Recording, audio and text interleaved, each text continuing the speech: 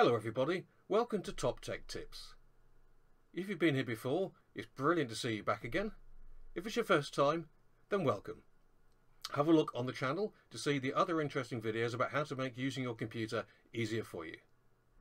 Today, we're looking at selecting items in Windows and selecting text in Windows. So let's get started. We'll be using a number of keys in this demonstration, so I'll just point them out before we start.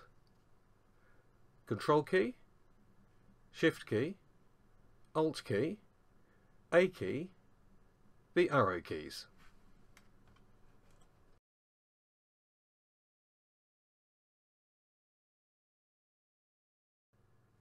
So first of all, let's look at selecting items in File Explorer.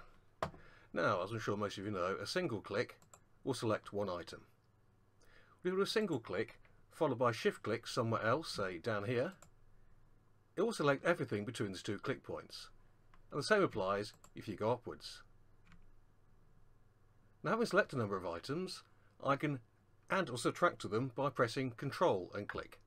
So we can add items like this and take them away as required.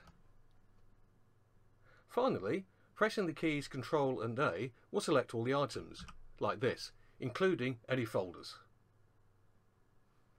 Great, so that's selecting items in File Explorer. Let's look at selecting text. Here we've got a text item, this LibreOffice Writer. If I do one click, it just selects the insert point. If I do two clicks, it will select the word. If I do three clicks, 1, 2, 3, it selects the sentence. And if I do 4 clicks, 1, 2, 3, 4, it selects the entire paragraph. Really handy if you try to select quite a lot of items. Just like File Explorer, pressing Ctrl A selects everything in the document. And we can also use the arrow keys for very fine selection.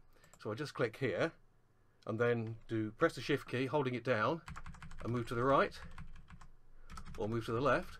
You can see you can be very precise about where you select things. But there's one final very handy thing here, which is if you hold the Alt key down and select, it selects vertically, so you can pick up exactly what you're looking for. So that's selecting items and text in Windows. If you enjoyed this video, please like it and tell more people about it, and subscribe to our channel so you'll find out when we're sending more and more interesting videos to help you use your Windows computer.